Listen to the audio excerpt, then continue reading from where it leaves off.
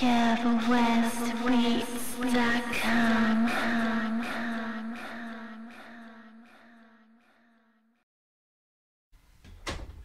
guys, Kev here.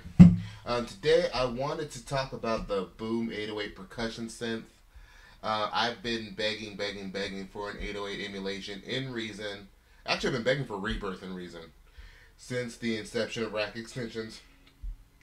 We have the ABL module, which is 303 emulation. It came out with launch. And now we have this percussion synth 808 emulation. No step sequencer, which I know a lot of people don't like. I can wire up the redrum with it. It's not a big deal. Flip it around. You see, you have your gate in, your volume CVNs, your pan in. So you can actually make this work with the redrum.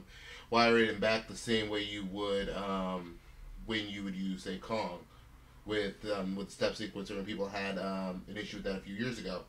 I will actually point you over to this video to my right. And that'll get that's a tutorial that I did a couple years back on wiring the redrum with Kong, and that'll get you through the same process for this synthesizer right here. What I wanted to talk about though, this thing sounds great to me. I think it's one of the few 808 instruments that I really like. I really like they got the rap sounds right, because a lot of different people don't get it right. Then I realized Double 8, a hip hop producer in the Reason community, did the patches, so it makes sense. He understands the sound. So what I'm going to do, I'm going to go through the stock patches, or I'm going to go through the stock sound.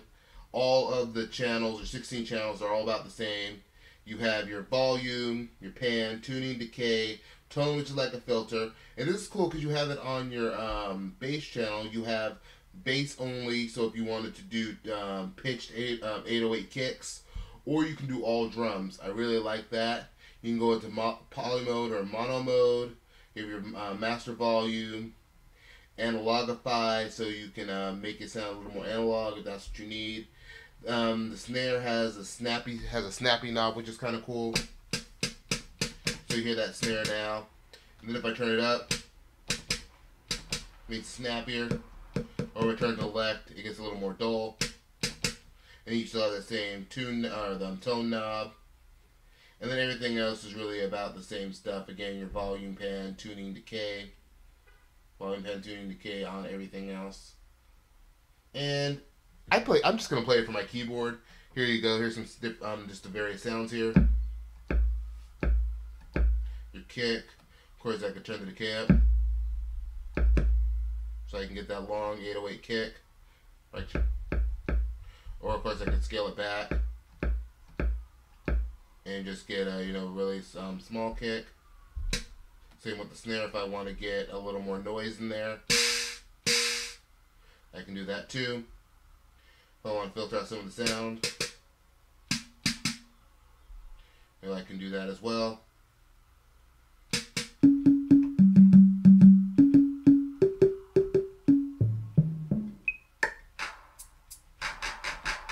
really like how they handle this clap. And again, if you want to make it decay out a little more. It sounds like there's a little bit of reverb in here too. I've never used a real 808. So, I don't know. My experience with 808s has generally been with samples. A maraca.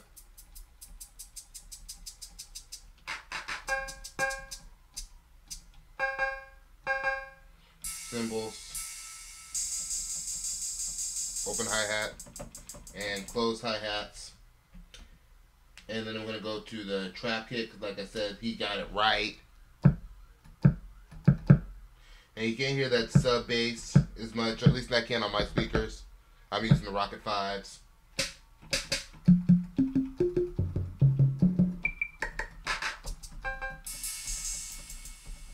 Now, I like how beefy this kick is.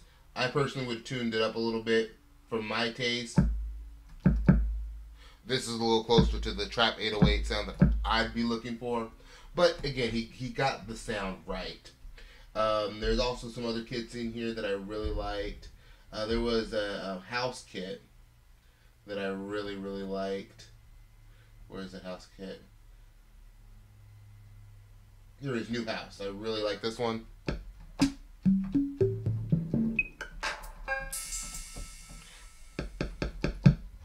So for me, this is almost like a no-brainer kind of synth. You know, it's really easy to use. It's your classic hip-hop patches.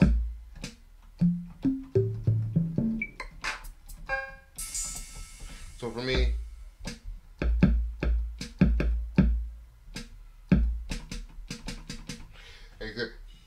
it's kind of a no-brainer. Now the only thing I'm thinking is, well, I have FX Pancher's trimmer, which is a lot more flexible, has its own step sequencer. I don't really use step sequencing, but it's more of a drum synth, so I can make any kind of drum synth sound I want, and this is just an 808. I could probably remake these sounds on trimmer, so I'm really on the fence about it, but I love this instrument.